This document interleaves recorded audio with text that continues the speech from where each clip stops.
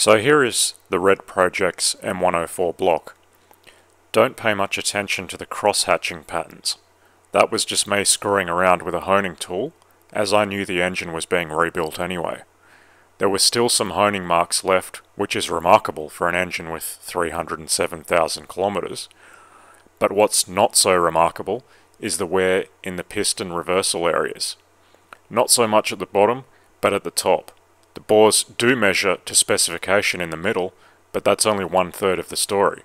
The upper and lower reversal areas also need to be measured, and while I could not measure a difference with the measuring instruments I own, I can actually feel it. This is why I decided to go ahead and do a total engine rebuild.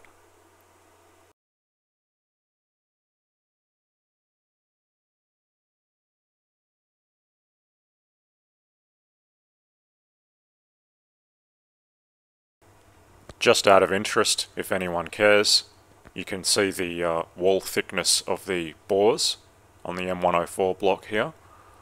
It is thicker at the top, obviously.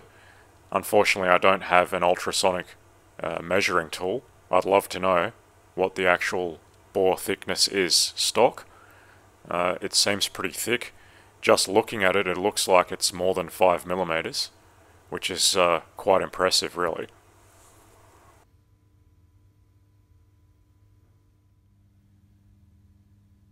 This came as a bit of a surprise.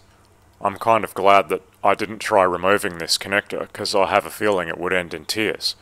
There's quite a lot of gunk and corrosion at the end of that fitting. I might just leave that for the machine shop to deal with, because I don't really want to destroy this block and have it break if I try and force that out. I'm sure it will be fine though.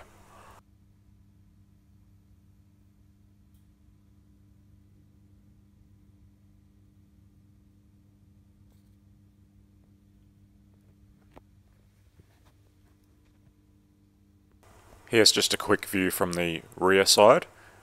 As you can see on the left hand side, those drillings are for the piston cooling oil squirters. I did remove those obviously already. I just have to make sure my new pistons will clear those, but the machine shop will take care of that if they don't.